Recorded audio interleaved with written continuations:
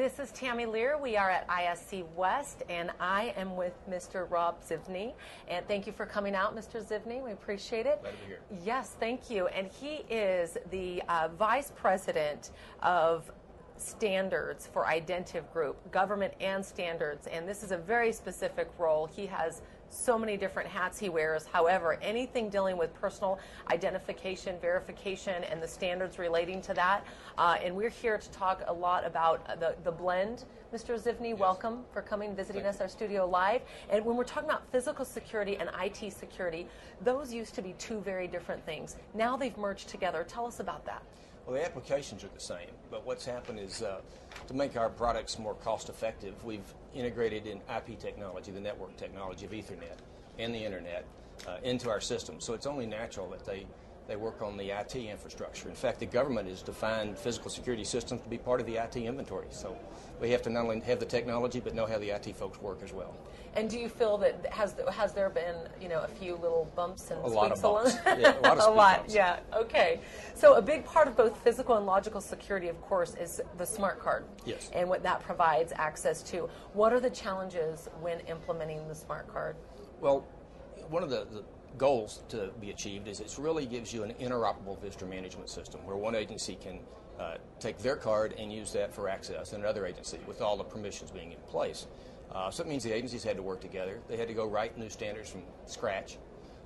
That was fun. Yeah, well, the U.S. hadn't done a lot with smart cards prior to that. Some of the agencies, DOD and State Department, but they had to develop a whole process of how you're going to properly interview someone, vet them, background checks, issue the card.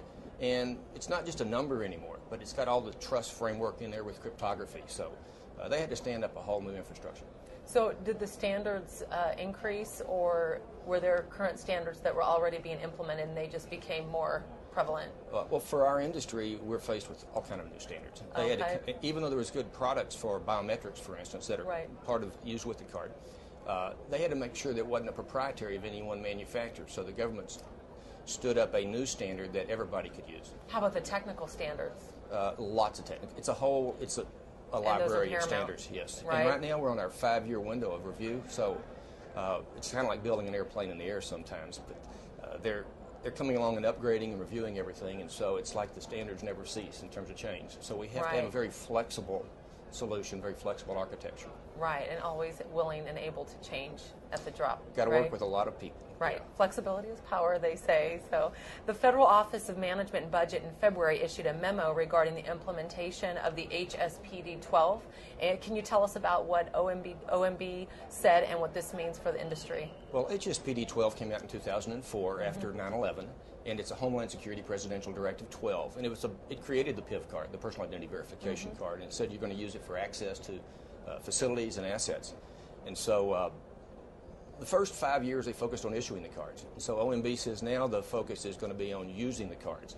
So the mandate said start putting the systems out there and using the systems, and don't let budget be a factor, because this will be a high priority in your budget process. So make sure it's in there. Even if budgets get tighter, go faster, go now.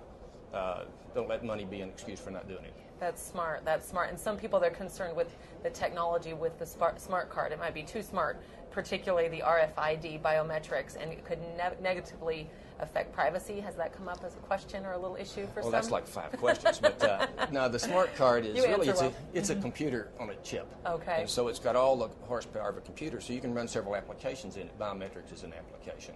Okay. We do have RFID, or radio frequency identification. They've used that term for the old wave and go type prox cards, but with the new one, it's at a higher frequency. They call it contactless. Do you feel that people have privacy concerns? Oh, they do. In some of the Homeland Security, the privacy, as long as you tell people what you're going to use it for and you safeguard the information, you can overcome some of the privacy issues. But there's still a concern about sniffing the card. That's why they have dual interface. You have both contact and contactless. Where there's a concern, some of the agencies are using the contact interface. Okay, very good. So they're working in this next round, the next 5-year window.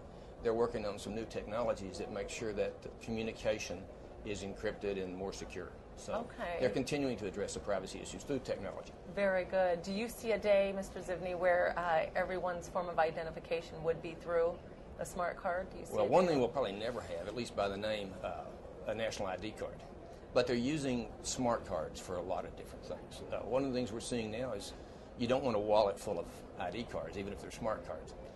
And with RFID or contactless, one of the directions is toward using the cell phone.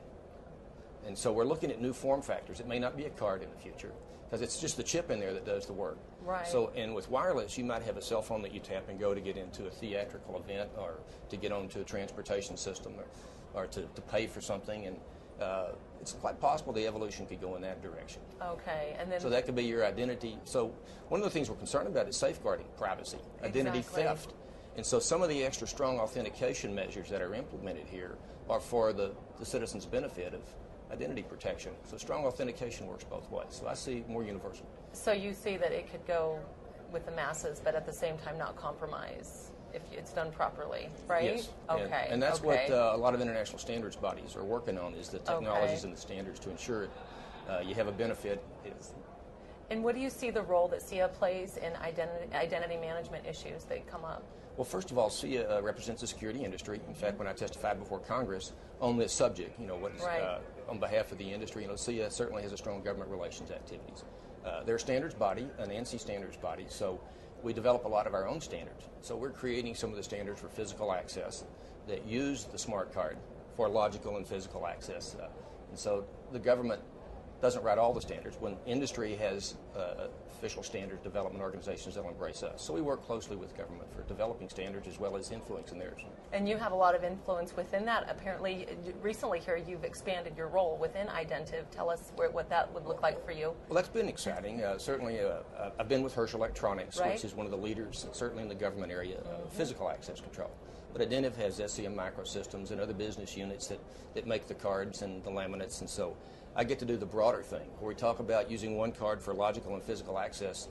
That's right there in my wheelhouse now. Right, exactly. So you have access, so you blend the two. So you're moving with the times, as we've got, these are not two different things. Well, we're trying to stay one step ahead. Oh, that's good. I like that. Very good. Mr. Zivney, thank you so much for joining us today live. Very good at SIA Studio Live. We have Mr. Rob Zivney with Identiv, and we are happy to have him here, and he will educate. So thank you, sir. Appreciate that.